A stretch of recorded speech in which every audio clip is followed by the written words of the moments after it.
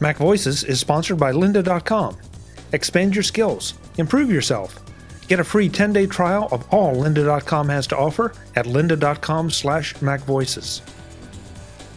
And by TunnelBear, the really simple app to privately browse and get around block websites. To find out more and download your own TunnelBear, visit tunnelbear.com/MacVoices. Welcome back to MacVoices. This is the Talk of the Mac community. I'm Chuck Joyner. Folks, for the second time in a very short period of time, we have the opportunity to talk to Mr. Jeff Carlson. This time, he's got another new book. It's not a take control book, but it's a book that I think you'll be interested in. And I got to cheat and make sure I get it right. It's photos for OS X and iOS, something that we can all relate to, I think. Jeff, great to have you back. Thanks for being here so quickly again. Wow. Oh, thanks for inviting me again. Yeah, this is great. I was really excited to see this book because we've talked about one photos book that is out for OS X and iOS, but this it's always good to get different perspectives on it. And of course, you really are a photography guy. You're very much, and so I'm really anxious to get your take on photos, both for the Mac and for iOS. Who's it for? Who isn't it for? What kind of expectations should we have going into it? Because frankly, everybody has it. It's free. Yeah. It's crazy. It's one of those things where it's another one of those applications where there are some people I've found who just like, I can't believe they got rid of iPhoto and they have this new thing and it's different and I hate it, and then you realize that, in a year, those people are like, oh yeah, I love it. It's great. And there are some people who are to be thrilled that iPhoto is finally no more. I mean, count me in that camp because I loved iPhoto and it just got progressively worse and worse and slow, and it got to the point where it was a chore to launch iPhoto.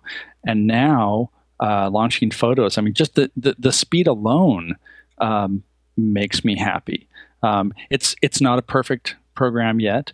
I feel genuine pain for people who were invested in Aperture because Photos really is not a replacement for Aperture, even though Aperture has also gone away, and Apple sort of says that Photos is a replacement for Aperture. It can open your Aperture libraries, but there are issues.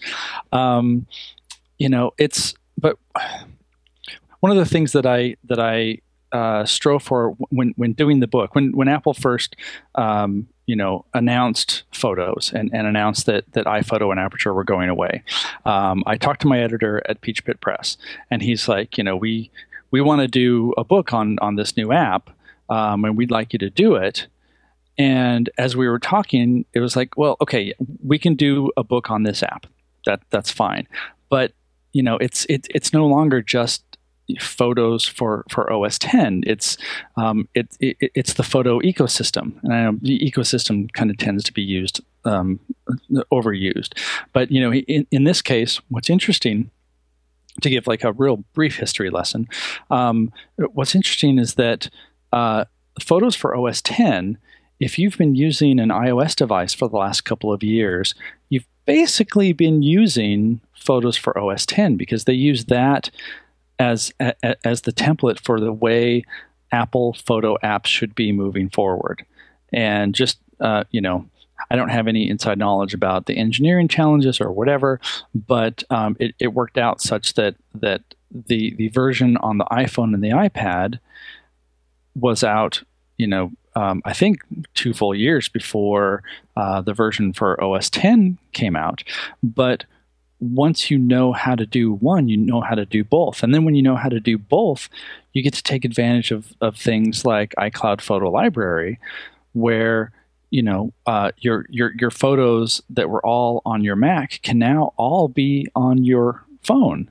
And so you have interesting sharing possibilities, and it's actually quite fascinating to me to be able to, even though I've been using this since it was in beta,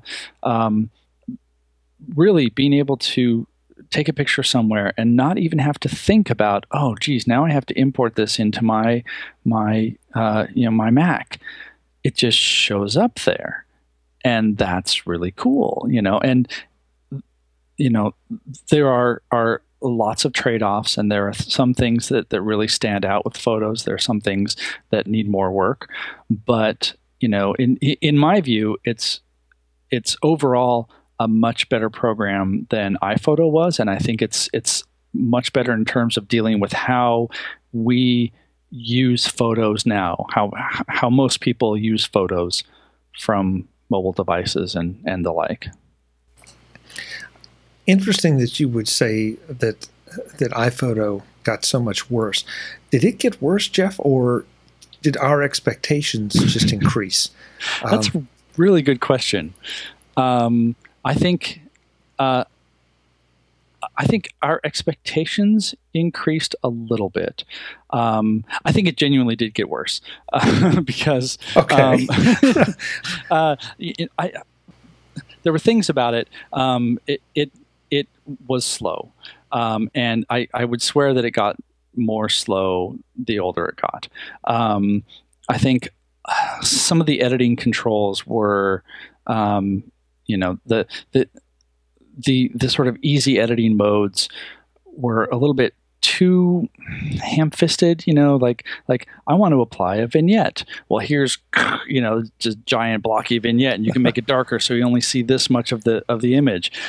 It's like, well, like there were things about it that you didn't want to use, and therefore you ignored. So I think another thing that iPhoto does, since it's still running, it would always search for faces, always scanning face.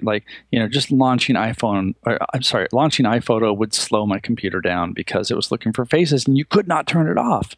That and then the other thing that drove me crazy. Here's my laundry list of things I hated about iPhoto. How not to use iPhoto. Well, actually, this last thing also ties into your other comment about it. iPhoto basically, the idea was, okay, we're going to put all your photos in one place. It's going to be inside the app, inside a package file, so that you don't have to worry about any of it. We're going to take care of everything. And that works for a time, but then, of course, all of our photo libraries got larger. And at the same time as our photo libraries getting larger, hard disks also got larger. But we switched to SSD solid state drives, and those all got smaller. So where before you'd be like, oh, I got a terabyte on my hard drive, I don't need to worry about storage at all. Well, and then you buy a new MacBook Pro, you're like, hey, I've got a quarter of that, and where am I going to store everything? And so what we would do is we would store photos on an external drive that we plug in. iPhoto, to its last dying day, and I know it's not dead yet, but it still runs, but they're not updating it, does not know what to do with photos that are on another drive. If you have an external hard drive and you have photos stored on it, and you have those linked as reference files, which is just a setting so you don't have to copy everything into the main library, and you disconnect that drive, what every other sensible photo program will do is say, here's a preview. The original's not available, so you can't edit it, but here's what it looks like. You're like, oh, okay, right, it's on that drive. iPhoto would just put up this giant, construction warning exclamation point triangle sign that said, file is not available. And you couldn't do anything about it. Like you couldn't even see if that happened to be the picture that you're looking for. And I recognize saying this out loud that most people are probably like, well, I never ran into that. But it's like those little things that make photographers crazy that iPhoto didn't do. And other programs did or did other things better, and iPhoto just didn't really seem to catch up. So, so yes, it got worse, and our expectations changed, especially when it comes to mobile devices. And I think that's really the thing that caused the whole shift, which was, if you keep in mind, the iPhone is like the most popular camera in the world. I think that's still true. Like people are taking so many photos with their smartphones. Well, iPhoto could kind of handle that. They did iCloud, no, PhotoStream, my PhotoStream. It's funny because all the names are like just different enough. It's like it's my iCloud photo sharing stream library. But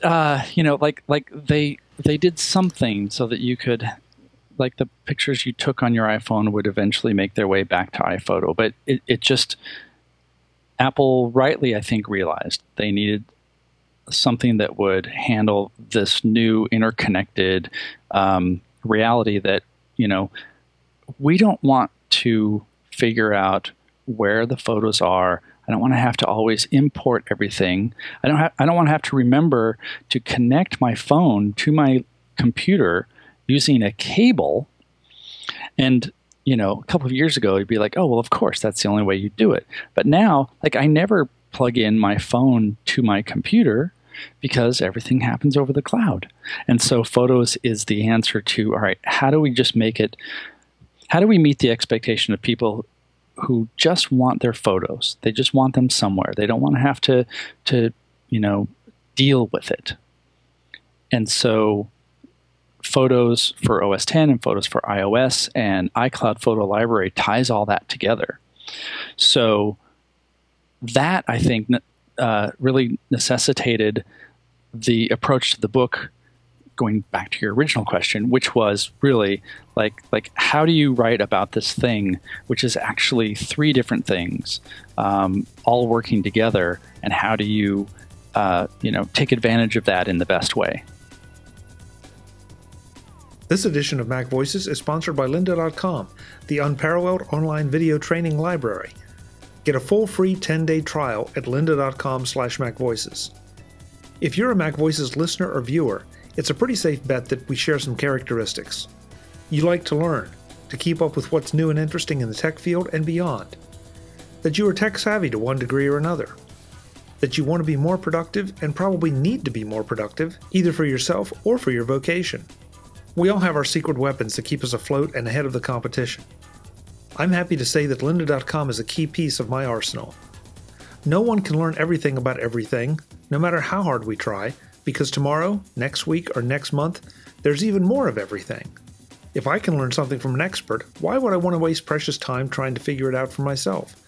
lynda.com has experts in a wide variety of subjects, tech and non-tech, who will help you learn what you need to learn fast and efficiently, and at your own pace. Say that you need to get up to speed on Google Apps for the office, or want to learn how to work with Camera Raw in Photoshop Creative Cloud, or are interested in learning about entrepreneurship from someone like the one and only Guy Kawasaki. Those are just a few of the recent courses that lynda.com has published.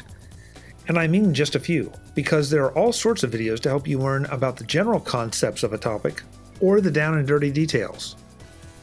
You can try all of this for a free full 10 days by signing up at lynda.com/MacVoices. During that 10 days, you can watch whatever you want, as much as you want, on any subject you want. No restrictions, no limitations. Try a design course, then a spreadsheet course, then a web publishing course. You pick the topics that suit you, not some limited subset of the collection of over 3,500 courses on lynda.com. Please, do something nice for yourself right now by signing up for 10 days free at lynda.com/MacVoices, then let me know what you decided to watch. Maybe we can trade recommendations. I'm on Twitter as @ChuckJoyner, and I want to hear from you. One last time, lynda.com/MacVoices for a free 10-day trial. Do it now, you won't regret it. Thanks to lynda.com for their support of Mac Voices. want to use the your comment about the photo library location as a starting point for photos. How does Photos handle off-site, off hard drive or external hard drives or external device libraries? Is it a bit more elegant, or are we still jumping through the same old hoops that we had to fight before when we wanted to do something like that? It's elegant and it's unobtrusive. There's a little icon in the lower, I think, left corner of your thumbnail or of the image that says, this is a referenced image. And it's like a little, arrow or something. And when that's not available, there's just a little red line through it.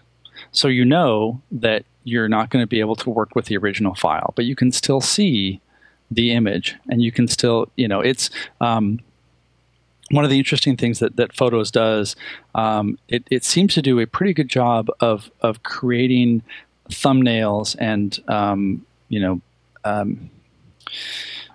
compressed versions of photos that are still workable. Meaning that if you have an offline image and you blow it up, it's not going to be this sort of Rorschach, splatter of pixels. You'll be able to know, oh, this is from the birthday or whatever. And you could take that and maybe put that into a new album so that when you then get home and you connect the drive, it's there, it's ready for you, and then you can do some editing or whatever. So it's it does the smart thing. It says, oh, sorry, this one's not available, but you can still do everything else except for edit it directly. Okay, but I guess this is where we may get into a bit of not a disagreement, but just, I guess, a different approach. iPhoto, your library, your photos were on your Macintosh hard drive. Yes. And if you wanted to move them off to an external drive or to a Drobo or something like that, you had a challenge on your hands. I know now that everything's supposed to live in the cloud, and that's supposed to be the way it is.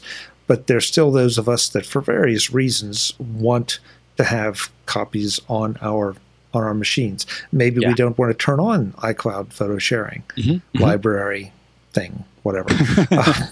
So do we still have obviously we have the option to keep it on our hard drives, but are we now easily able to move it over to an external drive or to a Drobo or something like that without having the same hoops to jump through? Yeah, I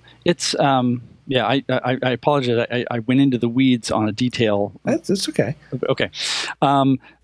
Yes, it is possible. So here's the structure of it. By default, anything that you import from a memory card goes into your iPhoto library. That can be on your computer's hard drive. That can be on an external hard drive. As long as it's basically like your library file contains everything. It contains all your images, all the files, and the metadata that Photos uses to track all of that. If your library is too big to store on, like, say, your laptop hard drive, you can store it on an external drive, and then when that drive is connected, you can open it on your Mac there. The thing that I was referring to was, let's say, like what I have on my MacBook Pro hard drive, I have my library.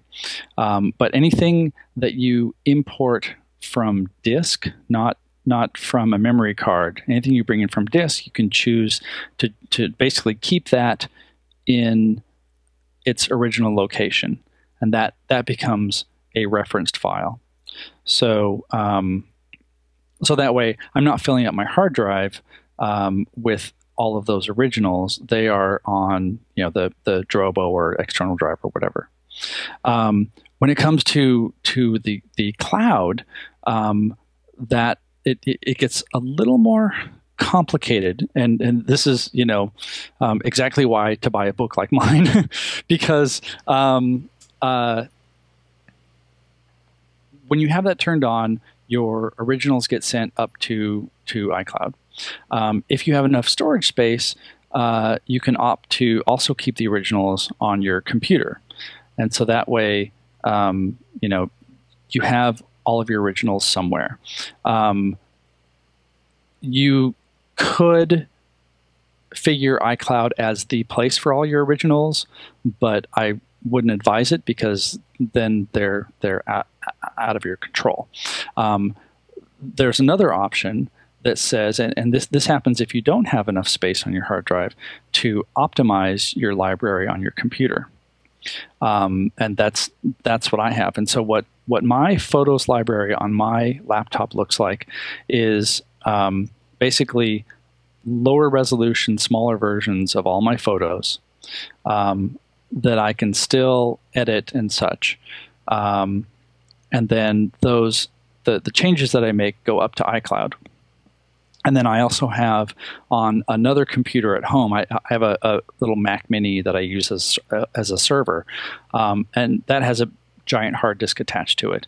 And so that becomes my sort of source of originals. So I have photos on that machine, also linking my account, the same library and everything. So all of the originals get stored there, and the optimized versions are on my laptop. And when you go to edit an optimized version, it just downloads that original from iCloud. You have to wait a few seconds for it to come down, and then you can edit it as normal. Okay. I'm sorry.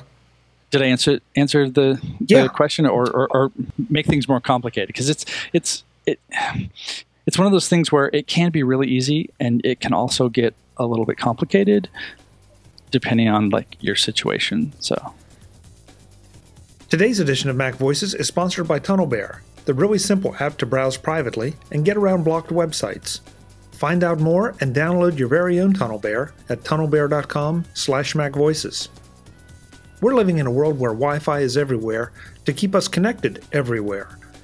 The only problem with that is that we're not always sure who we're connected to, or who might be watching what we're looking at or talking about. I don't want to sound paranoid, but there are real dangers out there, especially when you're traveling or away from home and need to surf from the hotel room or the coffee shop or even the airport. That's where TunnelBear comes in.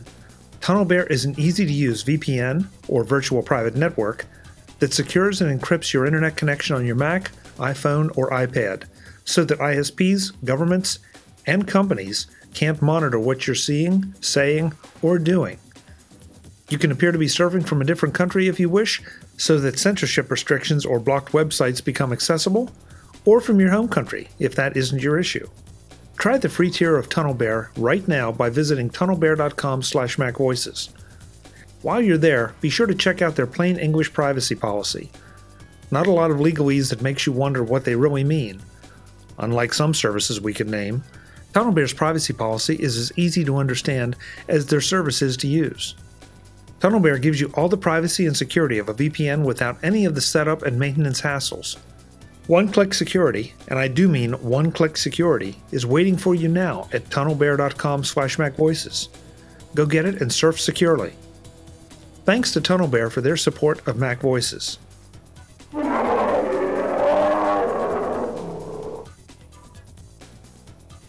Well, I think anytime you start trying to have all these automatic things happening in the background, I think it unfortunately it would be real easy and a very simplistic way of looking at it to say, okay, my photo library is on my Mac, or my photo library is on my Drobo or on this external hard drive, or I've got that split up over a couple hard drives. Yeah. But when you start doing that, and then when you start throwing a cloud into the mix, and the syncing back and forth between devices, I mean, it has to become just a little more complex. Yeah. The complexity is the price you pay for the convenience and the accessibility to all these photos. Yeah. I personally am not sure that I have to have access to all my photos on every device all the time. Mm-hmm. But that's me, and I know people that will argue diligently that they absolutely have to have, access to 500,000 photos at any given moment. Right. Okay. You never know. Yeah. Good for you. That picture of me catching a fish when I was 3 years old, it's just not that important. Jeff, though, the other thing I want to make sure we do touch on, because the other aspect of this, now we talked about iPhoto quite a bit. Now let's flip to the Aperture users. The Aperture users are grousing a bit over the fact that there's a lot of control that's been lost or allegedly lost. And yet I keep hearing things about that the controls and the photo enhancement tools in photos, they appear simplistic, but they're really very deep. Mm-hmm. Is that fair? And how do you feel about that? Yeah, it is fair. I think actually I was talking to somebody earlier today about this, and he has a big Aperture library, and he surprised me because those of us around the table were sort of going, it doesn't do this, doesn't that, and he said actually Photos does a pretty good job if they just beefed it up with a lot of the sort of metadata support that Aperture boasts, more robust keywording and being able to add IPTC metadata, so things that tag your information on each photo in case you publish it online or whatever, things like that. If they beef that up, then it would be a pretty decent contender. Those types of features, it's very clear, at least initially, and I think it's probably going to be this case going forward. Apple has basically ceded the fact that Lightroom was the more popular program, and Apple's audience for photos are people who, this actually goes back to our storage discussion, it's probably somebody who has an iMac, probably has a 500 gig, 1 terabyte hard drive, and they practically never have to worry about all of this. They don't need to worry about, they will never tag their photos. I make some very good arguments why you would want to do that and why you want to, be able to find things later, et cetera. But there's some people they don't care. They're happy to just scroll through and use Apple's method of breaking things out into moments and collections and years, sort of, zooming in and digging into your album, into your library. So those types of things, we might see a return to like star ratings, for example. One of the big annoyances I have with Photos is that it doesn't do star ratings. You either mark something as a favorite or it's not a favorite. I like having more granularity there, so I can say, the photos I marked as 2 stars are things that I think have promise, but I want to work on later, for example. There's none of that. There could be easily, and actually there's a way to kind of approximate that using keywords that I describe in the book. So on that sort of organizational side, there are ways to approximate some of what Aperture could do, but a lot of it kind of falls down, and that's really why I think people who are invested in Aperture really need to look into, Lightroom or Capture One or, something else. But in terms of the editing tools, I was, especially when I was digging in for the book, I was very surprised at that Photos does a lot more than I thought it could. Both in terms of, there are, when you go into the adjustments pane, for example, you have exposure and color saturation, and some of those kind of baseline things that you want to change in Photos. But you also have other things like noise reduction and a way to create vignettes and white balance and temperature, color temperature, things like that. Like you don't actually see. You have to add them from a little tiny add menu, but those capabilities are there. And also, what's I think more interesting and impressed me the most is there's a sort of simple editing way where you have light, color, and black and white. And so if you say, this photo that I shot, it's underexposed, it just needs to be brighter. And you can just drag a little line that's points to the lighter version of it, and it makes it look better. Yay! If you expand that out, there's a way you can see like all the different sliders that dictate that. As you do that, Photos is being really smart about how it's making it lighter. It's not just cranking the exposure up, which sometimes would end up with like a blown out white background or something. More often than not, I would increase the light slider and I would see the exposure go down, because what it's doing is it's evaluating the scene, and so like the exposure may be reduced, but the shadows would be lightened. The contrast would get nudged a little bit. So the algorithms that they have to examine the scene and make adjustments on the fly are actually very sophisticated, and really do that job of that task that programs should have, which is, okay, this computer is smarter, or this software is smarter than you when it comes to making photo adjustments. You've got PhDs and computer scientists who spend all their time thinking about this to make your photo better. So drag this and it will make your photo better. And for the people who really want to, dig in on those specific things, those options are there too. They're just a little hidden at first. So you're not going to, replicate Photoshop. You're not going to do things like in Lightroom, for example, you can let's say we have a landscape and you want to make the sky a little bit darker. Because you had to bring up your exposure so you could see the foreground better, and the sky gets blown out. There's a tool, a gradient filter, that lets you make the sky a little bit darker, so you're only applying it to half the image. Excuse me while I knock my lights over. Like that sort of thing is not there. You don't have control over specific areas of your image the way you would in Photoshop or Lightroom or something like that. But that goes back to the fact that the people who do need to do that would probably turn to one of those other programs. Now, in this version, it's a little bit crippled because you can't easily turn to one of those programs. In iPhoto, you could say, oh, well, edit this in Photoshop and then bring it back.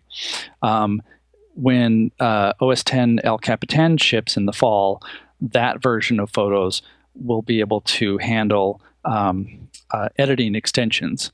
So you could say, I want to just use the, vignette tool from Lightroom, or, well, I doubt Adobe will provide that, but, other, Acorn or something like that. Pixelmator, yeah. Yeah, exactly.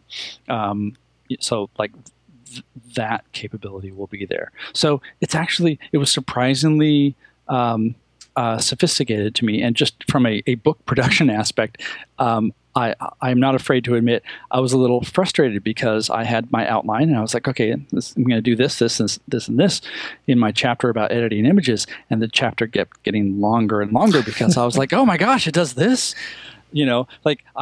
For example, you can copy and paste adjustments between photos. If you have one photo of a scene and you get it to look just right, and you have 4 others that were shot at the same time, maybe a few seconds later or a couple minutes later, you can just copy the adjustments, all the work you did on the first one, and just paste it to the others, and all those things, it just automatically gets done.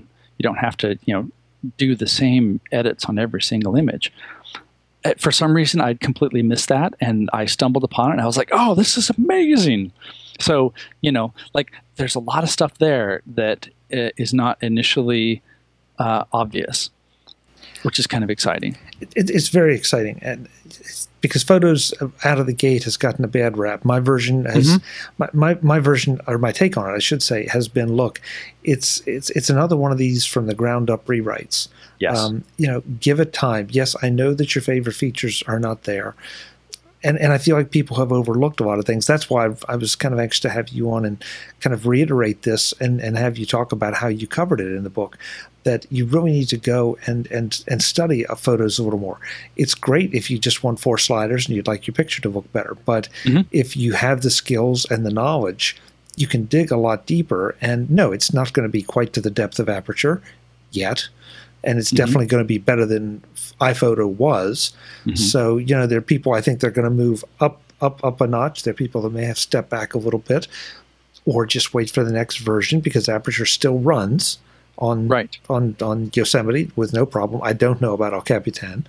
But it's one more time that people are expecting these things to pop out fully formed with all the problems solved, and it just doesn't work that way. I mean, I was listening to another show, I guess this week.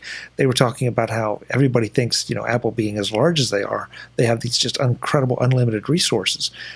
The problem is that the resources are limited because there are only so many great software engineers out there. Yeah. And Apple can try to gather up as many as possible. But even then, only so many great software engineers can work on one program, or you end up with something designed by committee, and we all know how that goes. Right. Well, and there's a, I think it has a name, but there's an aspect of programming and other things where if you just throw more people at it, it doesn't solve the problem, and in fact, it sometimes makes problems worse. So it's not like Apple can just say, oh well, if we add 100 more engineers to Photos, it'll be perfect. Like no, it doesn't work that way. Yeah. Maybe 100 more testers, Yeah. But those sorts of things. Yeah. Well, listen, I know you got to go, so I want to make sure we get some of the details in about the book. How much it is, where you can go get it, and also to wrap up any particular thing you want to say about the iOS versions that you haven't already said. Let's see. How much it is? I am embarrassed to say I did not check that because forgot. Okay. We'll have a link in the show notes. People can go and grab it. I have this thing called the internet. Wow. I know. Currently, it's $29.99. Amazon is showing it as $19.05. So it's a soft cover. It's printed. It's made of paper. I know it's a strange idea. It's made of paper. I know. Yeah. Full color, lots of beautiful photos, lots of examples, etc. As we are speaking right now, it's been printed, and I think it's basically being delivered. So, at some point before the end of July, you should see it on bookshelves and available from Amazon and all that stuff. Once it leaves me, I know that it was printed a few days after I turned in all the final files, but I don't know the distribution timing. But it's usually within a couple of weeks of it being printed. And I will have more information about it at my site, jeffcarlson.com. In fact, I wrote an article for the Seattle Times. I have a column there that just talks about, okay, so what if you don't want to move up to Photos and you want to stick with iPhoto or Aperture? Like here are some things to do because, the programs still work, and I completely respect anybody who says, I'm just not ready for this yet, or I want it to mature a little bit, or, like I know iPhoto, I don't want to have to relearn anything. That's totally fine. And so my column that you can find on my website, linked, is, details like some of the things to watch out for and prepare for. And then buy my book, and then you'll be ready to use Photos. That's perfect. Jeff, thanks for the time. I'm glad we got in, like you said, into the weeds a little bit on certain things, but yeah, I think the weeds are important. You need to understand what it is and what's there, and the fact that you can't just endorse or dismiss certain things without doing a bit more research. And you've done the research for us, so now all we have to do is go buy the book and read the research and gain the knowledge for ourselves. Yeah, absolutely. And it's Photos, so it's not like a spreadsheet that only a few people will use. Like we're all using Photos, and so it's great to get into those sorts of details because we're all doing it. We're all in this together. Thanks, Apple. Yeah. Yeah, I think that's a great closing point. This is something that just about everybody is going to use one way or another, because even if you don't have an iPhone, you probably have a camera of some kind. That and now you're not going to have a film camera, so it's going to be digital. So photos is probably the first place you should look if you're looking for enhancement and management things. And then if you are really into it, you're going to know where else to go. Yeah, so exactly. Jeff, we'll have you back again soon. And of course, anytime you have a new project, we always love talking to you. Absolutely. I love coming on. All right. Good to see you. Good to see you. Folks, I'm Chuck Joyner. This is Mac Voices. Go check out Jeff's book. Get more out of photos. Give it a fair shot, and I think you're going to be impressed. I know the little bit that I've played with it so far, I've been very impressed with the results I've gotten, because they're giving me results that I was never willing to take the time in Aperture or iPhoto to learn how to get. So that's about as high a recommendation as I can give it. Until the next time, thanks for watching.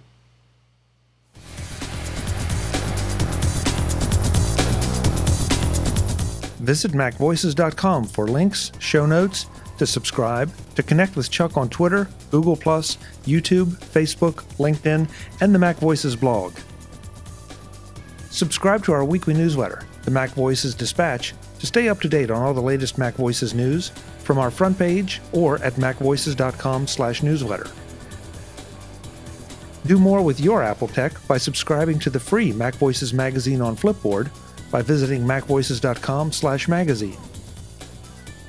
Advertising and sponsorships handled by Backbeat Media at BackbeatMedia.com. Bandwidth provided by CacheFly at CacheFly.com.